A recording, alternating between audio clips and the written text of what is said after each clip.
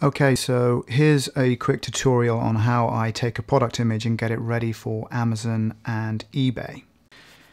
In particular, cutting out objects and putting them on a white background and then adding just a little bit of a shadow. So this is a holder that I photographed yesterday morning. I literally used two lights either side, continuous daylights either side, and shot it from above. Obviously a white background. I wasn't too concerned that the background wasn't nice and crisp and flat, because obviously I'm going to be cutting it out. It's just to isolate the product from the background. So bring it into Lightroom, and I'm just going to tweak the exposure, a little bit of contrast, bring out these details in the arm here, a little bit of clarity. But now it looks pretty good to me, so I'm just going to bring it over to Photoshop. So I press Command E, which will edit it in Photoshop. So that should bring up Photoshop now. I'm just going to minimize this.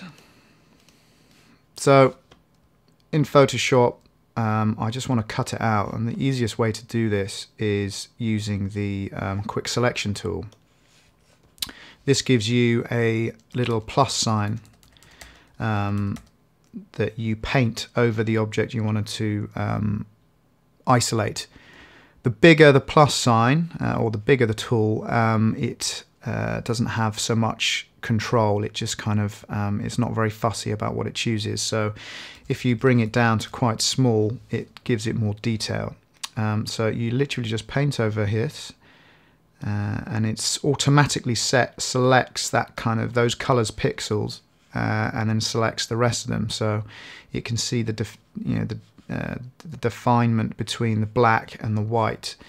If you zoom in, you can see where all the marching ants are, and you can see whether or not the item is completely selected. Sometimes if there's like a highlighted area,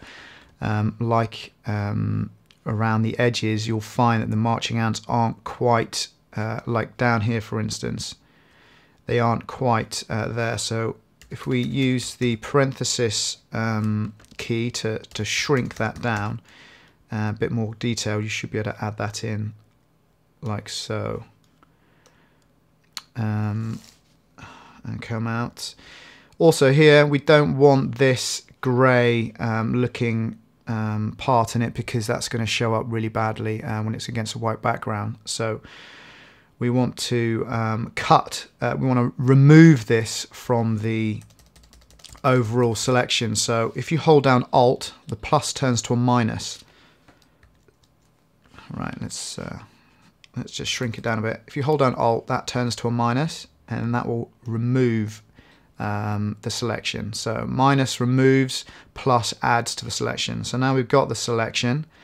I'm just literally gonna cut and paste. So Command C or Control C on a Windows keyboard, and then Command V, and that's gonna just create a new layer. So I create a new layer. I'm gonna press V, so I've got the move tool, and then I'm gonna go down to background. I'm then going to add a solid color, which is going to be a white solid color. So that's added a solid color. We no longer need this background, but I'm just going to keep it there just in case I need it for the future. So selecting this layer again, as you can see, you've got a really nice white background almost immediately. Command T, you can then adjust the size and the shape of it. I'm probably going to reduce the size of it a little bit, because I want to crop this to a square in a minute. So already looking quite nice. That sucker part that used to be on there, let's just go back to it. This part here, which actually is used to suck onto the windscreen, I don't like the fact that it's very grey looking, and it doesn't look very nice. So what I'm going to do is I'm going to add that manually. So on this layer, I'm going to choose the ellipse tool. I'm going to have a very light grey stroke, and I'm going to click on the background and add a new layer. So it's going to be on this layer, so it's going to be underneath it, and then I'm literally going to kind of create a sort of ellipse which will mirror that sort of sucker shape.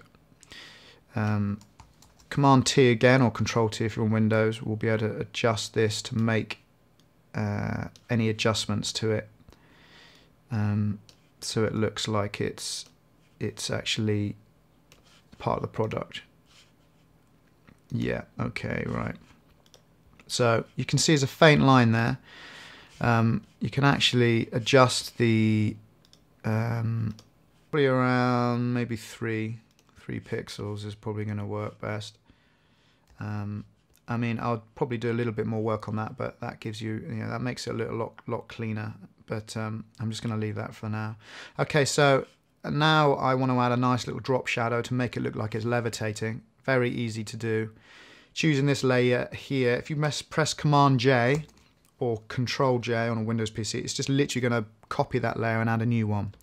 Then I'm going to go up to Image, Adjustments, Brightness, Contrast. I'm going to choose Legacy, and I'm going to whack the contrast up and the brightness down.